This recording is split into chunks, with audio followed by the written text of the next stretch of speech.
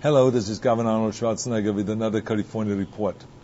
I want to talk to you today a little bit about what we are doing here in Sacramento to live within our means. And we all know this is very important. Now, one of the most exciting developments is the new Waste Watchers hotline and website, which is helping us to root out waste, fraud, and abuse in state government. Waste Watchers allows us and allows you to hold government accountable by anonymously reporting state practices that just don't add up. We launched Waste Watchers just last month. And let me tell you something. We have been hearing from everybody, from the public and from our state employees who are on the front lines and seeing inefficiencies and abuse firsthand. We already had nearly 2,500 comments, suggestions, and complaints. We have heard amazing stories. So let me just give you some examples here. We received, for instance, a report that a brand new $111,000 medical device has been collecting dust. It has been warehoused at a state hospital because it wasn't needed. Now imagine that. So we quickly transferred it to another hospital where it can be put to good use. Here's another Waste Watcher suggestion.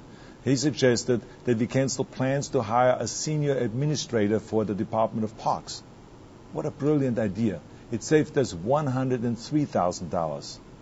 Now here's another one.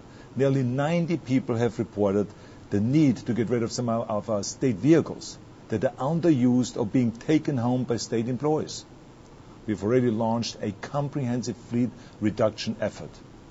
And the projected savings for the first year alone is $24.1 million.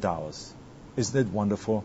And of course, not every report has a big number attached, but it all adds up. For instance, we heard about a flat-screen TV purchased improperly by a state employee. Well, that worker had reimbursed the state already the $500. But then you have to think about we have more than 200,000 state employees. I mean, that kind of watchdogging can really add up. A Waste Watchers complaint also led us to find a corporate sponsor to cover the state's $6,000 cost for an annual gang and drug prevention event.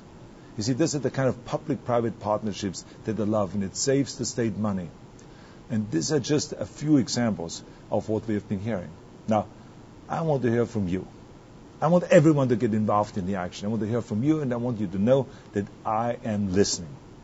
If you have any suggestions, you can submit your comments online to wastewatchers.ca.gov. Or, if you want to speak to someone directly, you can call 1-877-492-2552. So I want to thank everyone who has already taken action to help, especially our state employees, because they've really stepped up to report the abuse and the waste. And they've told us how we can make things better and how we can make government run more efficiently. See, we are working together to make government run more cost-effectively because this is so important. And I am committed to accountability in this state government. I'm committed to that. I'm committed to making sure that every single tax dollar is used wisely. That's what it's all about. I promised that as governor, I will cut state spending. And let me tell you something, we've done exactly that. We've been very successful. We have cut spending to its lowest rate in recent history. But there's so much more that needs to be done. But together, we are changing the way Sacramento does business. That is the bottom line. So I want to say to all of you, thank you very much for your hard work, for reporting, for communicating with us. Thank you for listening, and thank you for watching.